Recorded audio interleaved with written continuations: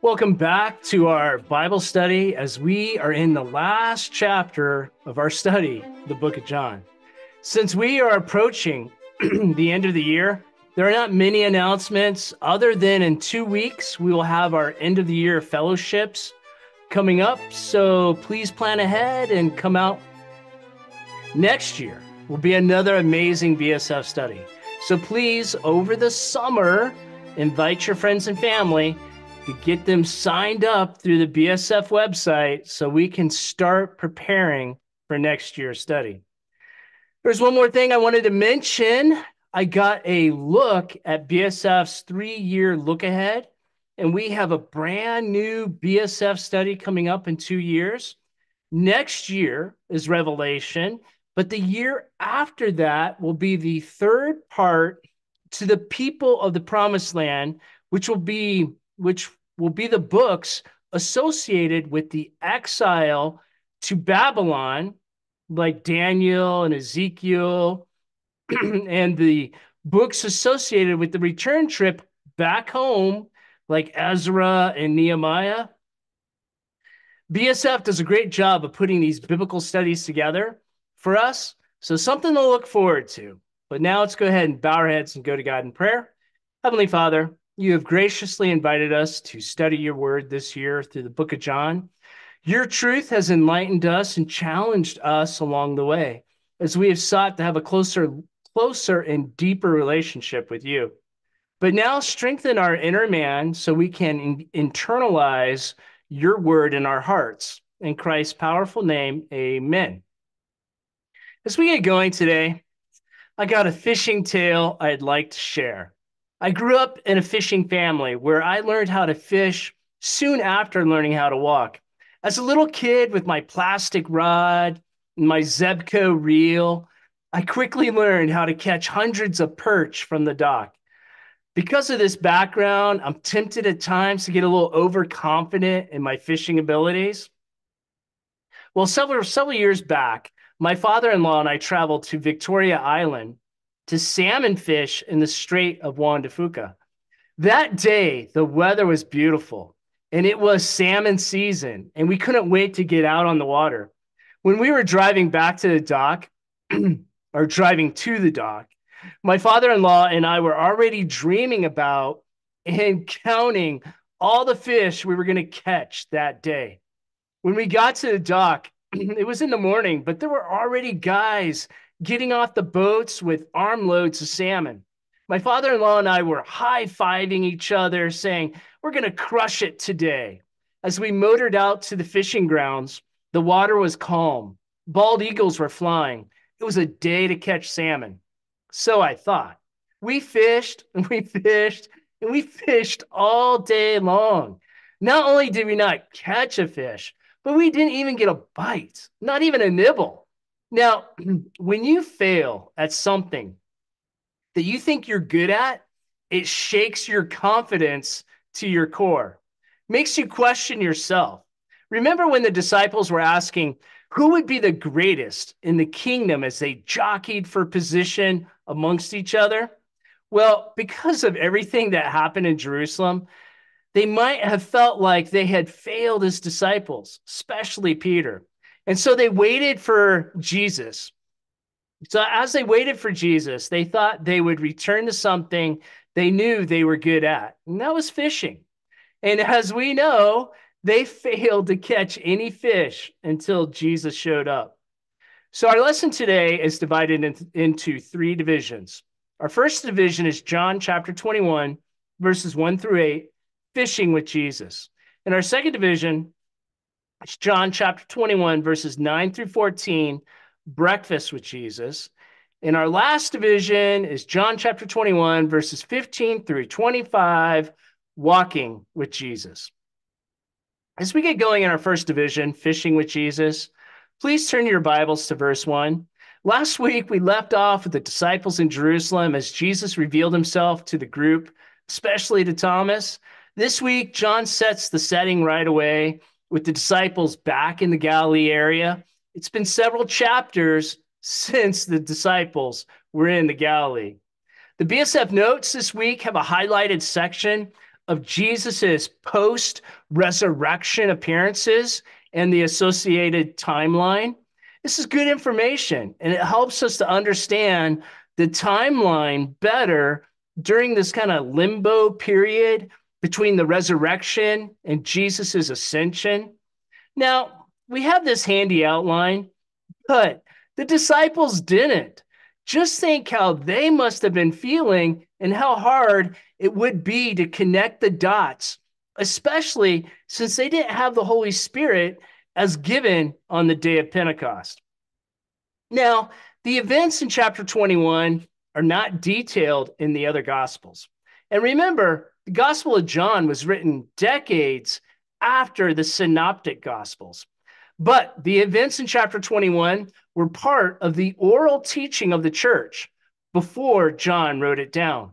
But it appears from verse 1, when John says, "It happened this way," it seems that John is messaging to his audience that he has to set the record straight, that potentially some of the details were inaccurate. And now, towards the end of his life, he was clearing up any misunderstandings.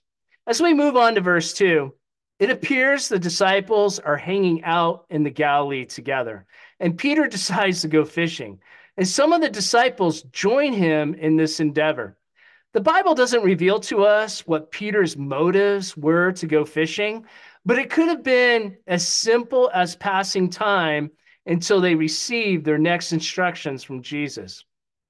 Now, let's turn to the passage and start reading at verse 3. "I'm going out to fish," Simon Peter told them, and they said, "We'll go with you." So they went out, got into the boat, but that night they caught nothing. Even though Peter has not been officially restored by Jesus, it appears that the other disciples, or at least 6 of them, follow his lead and go fishing. Now, these guys were previously professional fishermen, and they were back home. They were back on their home turf. And fishing is something the disciples were good at, but they failed. As John says, they caught nothing. While they were floating on the lake all night, throwing out their nets, coming up empty-handed, do you think any of them thought to pray? At some point, you think at least one of them would have, but we aren't told, so we can't speculate. We do know when morning dawned, their situation would change for the better. Now, let's turn back to the passage and start reading in verse 4. "Early in the morning, Jesus stood on the shore, but the disciples did not realize that it was Jesus. He called out to them, 'Friends, haven't you any fish?' 'No,' they answered. He said, 'Throw your net on the right side of the boat and you'll find some.' When they did, they were unable to haul the net in because of the large number of fish." Before we discuss the verses, can you imagine if Jesus was your fishing partner, always knowing the best places to throw out your line? From verses 4, John makes it clear that they did not initially recognize Jesus standing on the shore, calling out to them. So it's interesting. Why did the disciples obey the voice from the shore? Well, John doesn't clarify that point, but yet obedience to the command seems to be the point.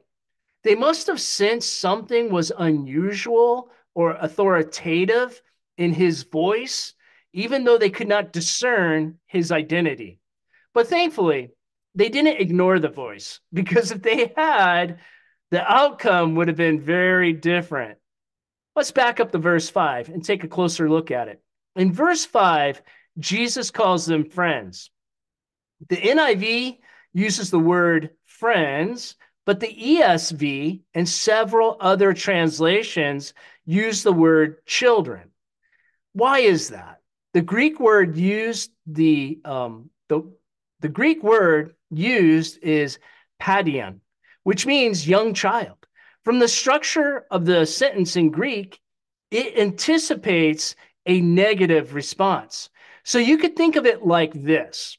"So boys, you haven't caught anything, right? By Jesus saying this, it forced the disciples to admit and recognize their failure, which will set up the miraculous catch in verse 6, which also exposes their need for Jesus in the following passages. Moving on to verse 7, let's read. Then the disciples whom Jesus loved said to Peter, "It is the Lord." As soon as Simon Peter heard him say, "It is the Lord," he wrapped his outer garment around him, for he had taken it off, and jumped into the water. I think there is a pattern that is starting to be revealed by John. We saw John invite Peter to the trial. Then it was John and Peter who raced to the tomb. And now we see John and Peter are the ones who react to the massive catch of fish. It's interesting that James, John's brother, is not highlighted in any of these appearances.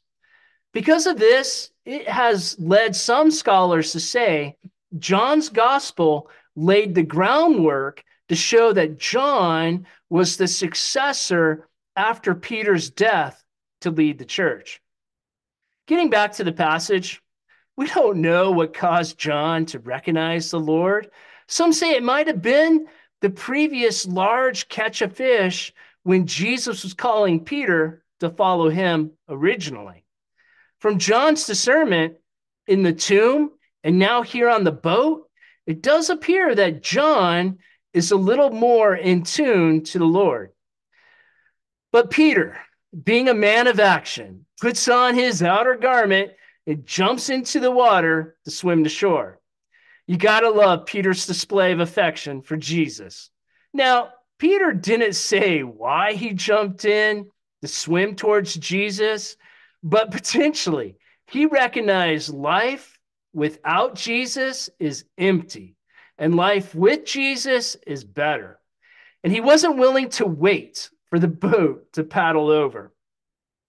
Which leads to our first principle, which is Jesus leads his followers to a better life.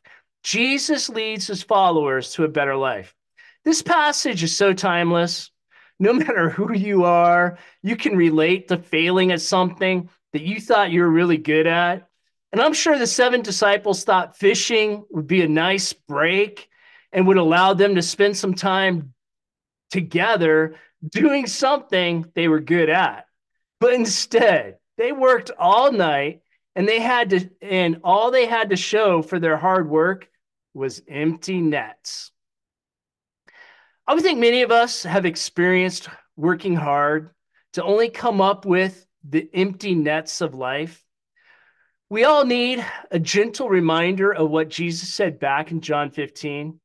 If you remain in me and I in you, you will bear much fruit. Apart from me, you can do nothing. This includes the stuff you used to be good at. So let me ask you, where do you need to stop striving and turn to Jesus in faith to bear much fruit? Where do you need to stop striving and turn to Jesus in faith to bear much fruit? As we move into the next division, breakfast with Jesus, please turn to verse 9. At this point, the boat is on shore, and the disciples are headed over to Jesus. Can you imagine walking up to the risen Lord? What would be the first things you would notice?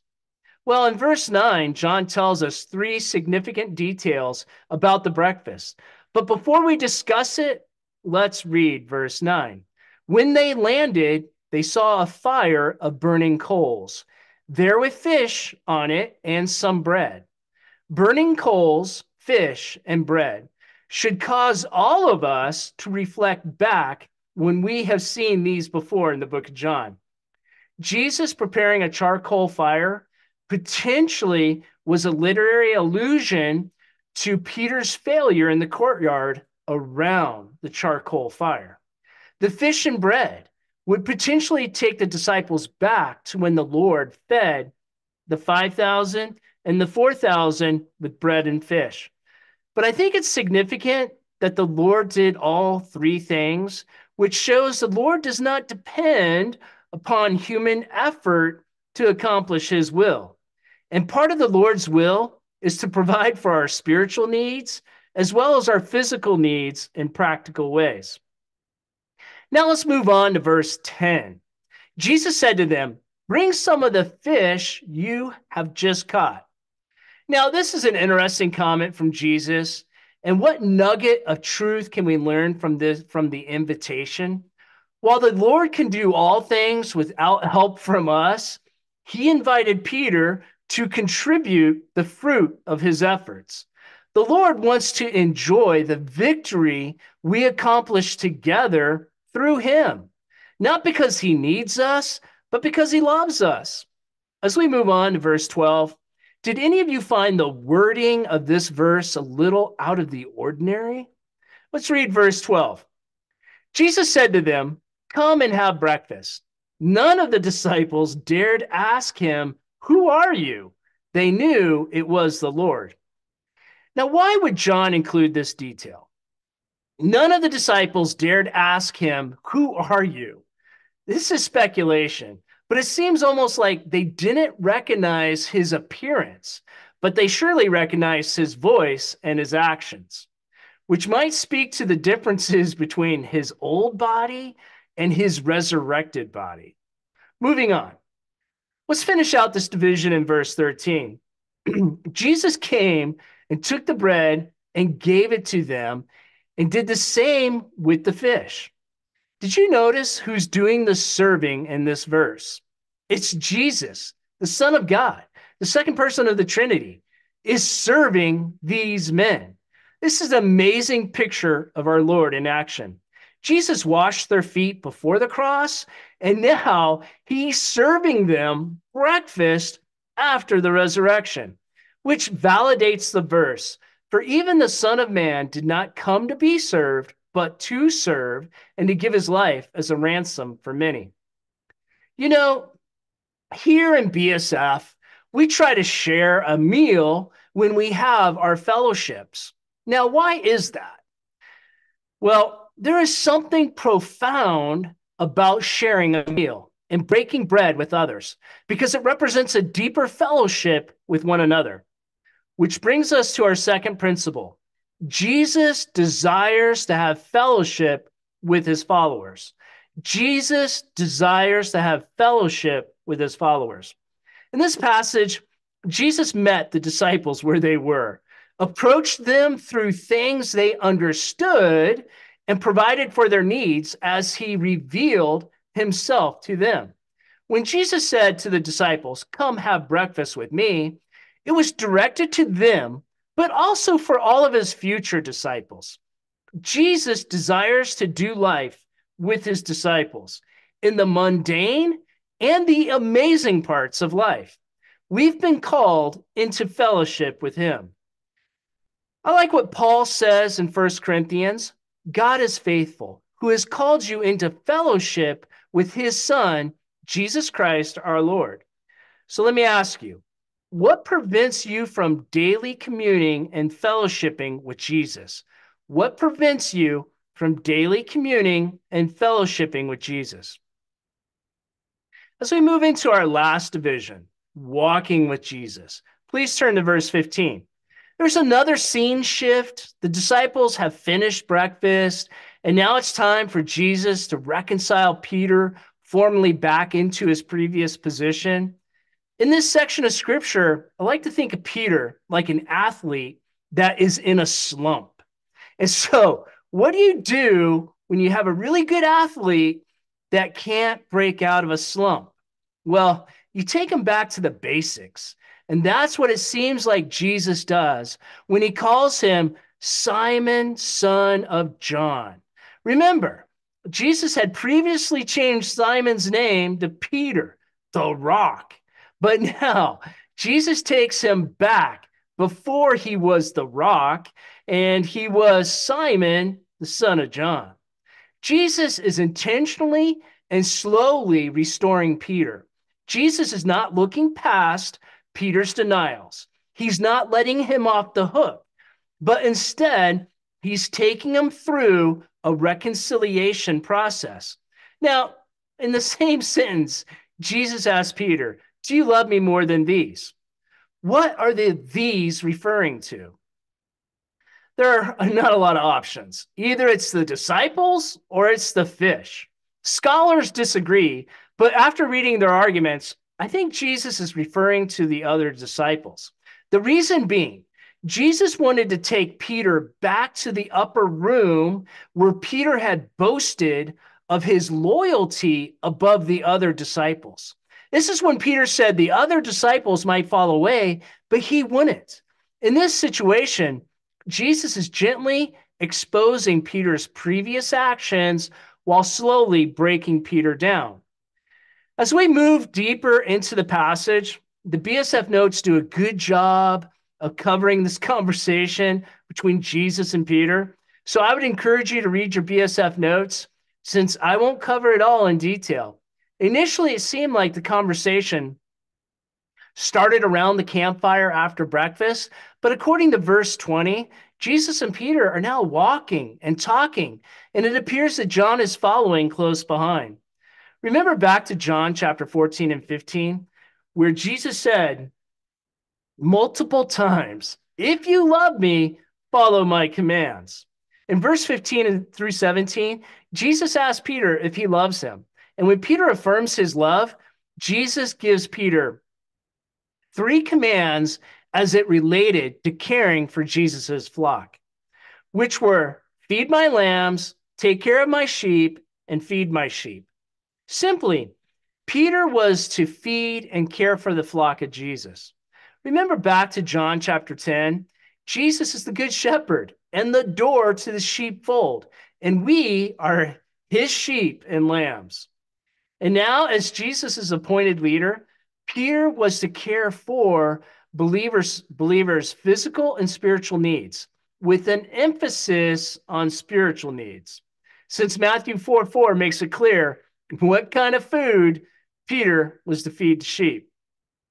Man shall not live on bread alone, but on every word that comes from the mouth of God.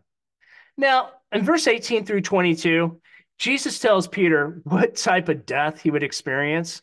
And through this, Peter turns to John and asks Jesus, "Lord, what about him?" And so Jesus gives Peter 2 more commands, which are follow me and you must follow me.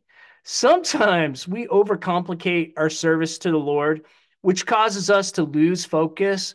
But to prevent this, we just need to keep our eyes on Jesus and follow him. Seems so simple, but sometimes we get our eyes on others when we need to focus on Jesus. Through the restoration process, Peter emerged from his failure a transformed man who would lead the church. And through this process, we see a fundamental truth. God breaks us so that he can remake us. Now, I didn't talk about the Greek translation of the word love and how it relates to the conversation between Jesus and Peter. The notes cover it, and I don't want to just repeat the notes, but you might be a little surprised what the notes say. So please read your notes to gain a deeper understanding. Verse 23 is a little interesting. It appears the first century church had problems with the rumor mill as much as the 21st century church does. Let's read it. Because of this, the rumor spread among the believers that this disciple would not die, but Jesus did not say that he would not die. He only said, if I want him to remain alive until I return, what is that to you? It appears that some believers took Jesus' correction to Peter to mean that Jesus was coming back before John would die. They didn't necessarily think John would live a longer than normal lifespan, but instead they thought Jesus would return soon within John's lifetime. Let's turn back to the passage and read the last 2 verses, starting in verse 24. This is the disciple who testifies to these things and who wrote them down. We know that his testimony is true. Jesus did many other things as well. If every one of them were written down, I suppose that even the whole world would not have room for the books that would be written. There are a couple of things to note about these verses. First of all, who is the we in verse 24. Like many issues that are not explicitly written in the Bible, they end up being debated by scholars. This is one of those issues. As mentioned before, it's believed that John wrote his gospel account towards the end of his life in Ephesus. If that is true, then the we are potentially the Ephesian elders who are validating and endorsing the integrity of John's writing. Remember, at this time, there were a lot of Gnostic books that sounded Christian but weren't, that were being circulated throughout the Roman world. So it was probably important at that time for the most influential church to attest to the veracity of the book. Moving on to verse 25, John makes the point that he could have added a lot more in the book, but he intentionally didn't include more. He was purposeful in his selection about the events he included. He was not trying to write an exhaustive account. John paints a compelling portrait of Jesus' life as the Son of God, with the necessary detail for readers to conclude that Jesus was who he said he was. And by believing in his name, you may have eternal life. As we move on, a theme in this passage has been the restoration of Peter, which is a good segue into this week's BSF doctrinal focus, which is reconciliation. As you guys know, reconciliation is the process by which two parties at odds with each other are brought back together. Peter faltered when he denied Christ, but he still loved and desired to follow the Lord. Jesus recognized Peter's struggle and publicly restored Peter to renewed fellowship in a place of leadership for his kingdom. Peter is an example of our break in fellowship with God. Every human is born with a corrupted sin nature that alienates us from God, which is the bad news. But the good news is all who trust in Jesus' sacrifice for their own personal debt of sin are reconciled to God. Their separation from God has been overcome forever. But what happens when someone doesn't see their need in reconciling with God? They fail to understand the depth and damage of their sin, and they miss an opportunity to have fellowship with God in this life and for eternity. And they are dead in their sins and will eventually face eternal judgment. Which brings us to our third principle, which is Jesus restores his wayward followers. Jesus restores his wayward followers. As we've learned this year, Jesus is the good shepherd. This passage is a beautiful picture of Jesus leaving the 99 and going after his wayward sheep. So even though at times we fail and are faithless, Jesus never stops being faithful and caring towards us. Even though Peter failed Jesus, Jesus loved him and sought to restore him. Peter ends up being an example to all of us. There are times we fail to keep our promises and deny what we know is true out of fear. Thanks be to God, there is forgiveness and restoration through Jesus. Without Jesus, there would be no reconciliation between man and God. And in this life, God gives us an opportunity to forgive and restore others as Christ's followers. So let me ask you, where is Jesus sending you to be an agent of reconciliation? Where is Jesus sending you to be an agent of reconciliation? As we wrap up today, the big idea for this chapter is God's provision for his people to do his work. God has graciously called us to participate in his plan of redemption. So even though we fail at times, which is no surprise to him, he still uses us to spread the gospel message to a dying and sinful world. And he graciously equips us and provides for us while he sends us out into the world to be fishers of men. Let's go ahead and bow our heads and go to God in prayer. Heavenly Father, thank you for the high calling you have given us. Thank you for restoring us back to our service when we have failed to live up to our calling. We are glad that if we are obedient to your leading, our service to you will not result in empty nets, but will be an abundant life and fellowship with you until you take us home. In Christ's name, amen.